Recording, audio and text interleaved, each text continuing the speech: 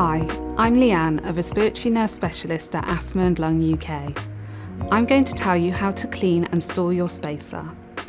A spacer is a plastic tube that fits onto the mouthpiece of your inhaler. It helps you breathe the medicines into your lungs more easily.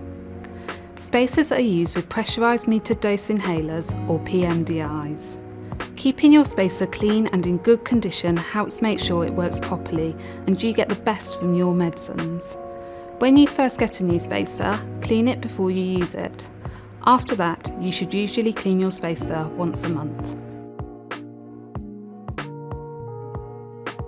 To clean your spacer, first take your spacer apart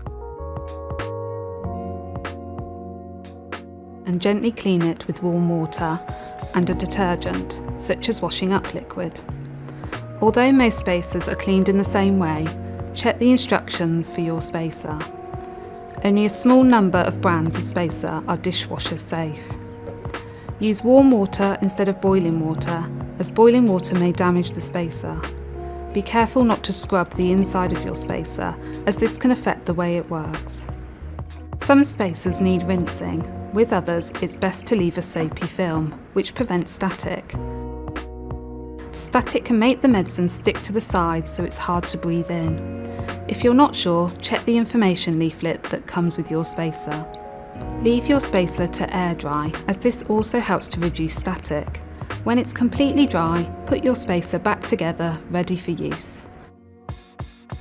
Wipe the mouthpiece clean before you use it again. When you're not using your spacer, storing it properly will keep it in good condition.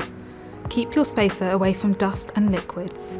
Keep your spacer in a breathable bag, such as a cotton or cloth bag, so it doesn't get scratched, and so small objects don't get stuck inside it. Don't put your spacer in a plastic bag, as this will cause it to build up static.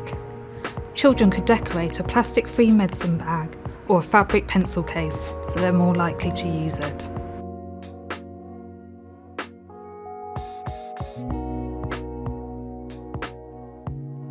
Most spacers need replacing every year, depending on how often you use it. Some spacers may need to be replaced sooner. Ask your GP or pharmacist if you're not sure. Spacers are not widely recycled, so you may need to dispose of it in the normal household waste. But check the information leaflet that comes with your spacer to find out how to dispose of it safely.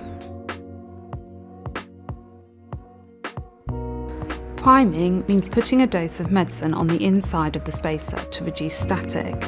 This is so the medicine won't stick to the spacer. When you get a new spacer, read the instructions to see if it needs priming before you first use it, and how you should prime your spacer.